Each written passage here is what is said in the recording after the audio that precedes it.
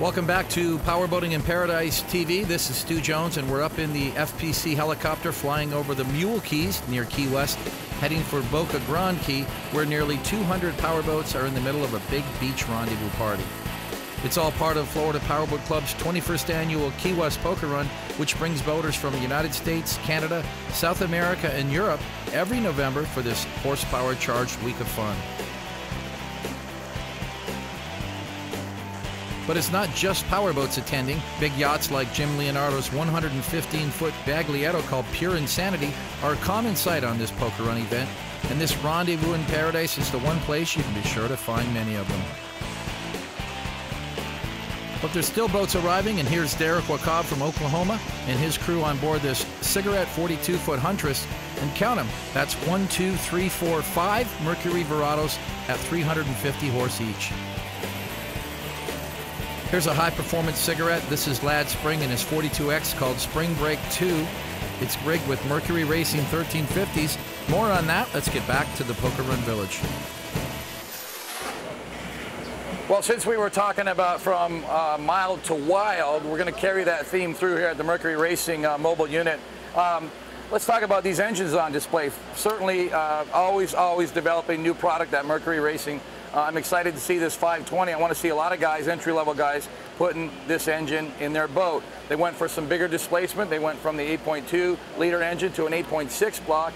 They got some electronic fuel injection, a 2-year warranty on the engine, and it's a DTS engine too, which is basically what the big power has. The 1100s and the 1350s have the DTS. It's going to make this really that's going to revolutionize really the entry-level 32, 36-foot, 38-foot boats, cats and V's, a 2-year warranty, 87 octane. Yeah, 87 octane. You got to love that. Right behind me now, though, you got the big stuff, okay? You take a 1350 and you start running that 1350 on race fuel. What do you get? You get a 1650.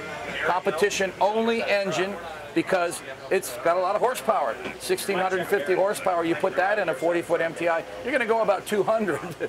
So naturally, a competition motor, of course, the M8 drive.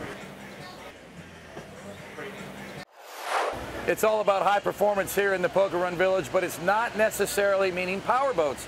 We've got some four-legged variety here in this private collection. One of our club members brought 3 of his personal cars all the way from Oklahoma to put them here on display.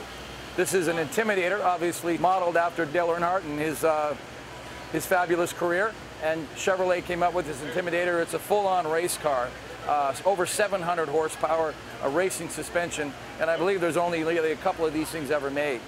Moving along the line here, this is the Dale Earnhardt Hall of Fame edition. Again, a very limited edition Camaro that was built when Dale was inducted into the NASCAR Hall of Fame. Now over here, this is the real prize collection.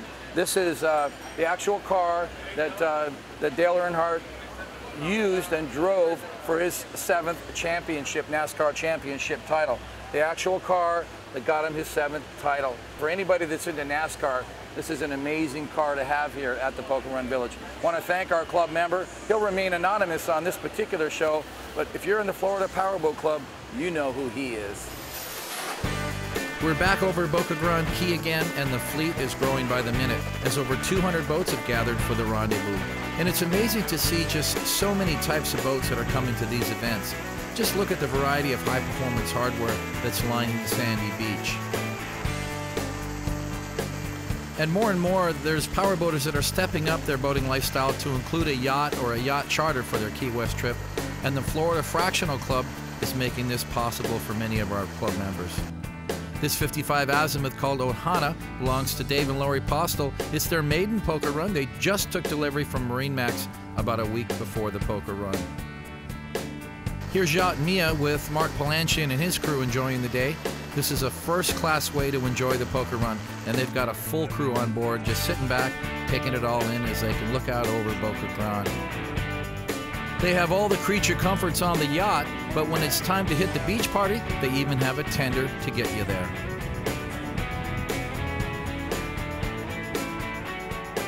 With this fantastic weather we were having, the beach party was wide open throttle, and you won't find a bigger collection of cool boats and fun-loving people anywhere. This party's been happening for over 15 years, and I would say that for the Key West Poker Run, this is really one of the big highlights of the event that truly makes it the Florida Powerboat Club's signature poker run.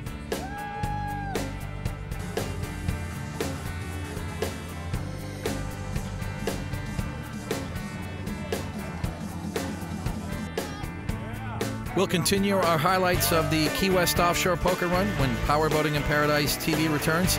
So stay glued to your chair. We'll be right back. Hey, wait a minute. I know that face. It's not your everyday face, but I know it. It's a face of joy, of calm, a face of exhilaration, even surprise. Oh, I know where I've seen that face. Welcome to the water. Step into boating with our free DVD at discoverboating.com.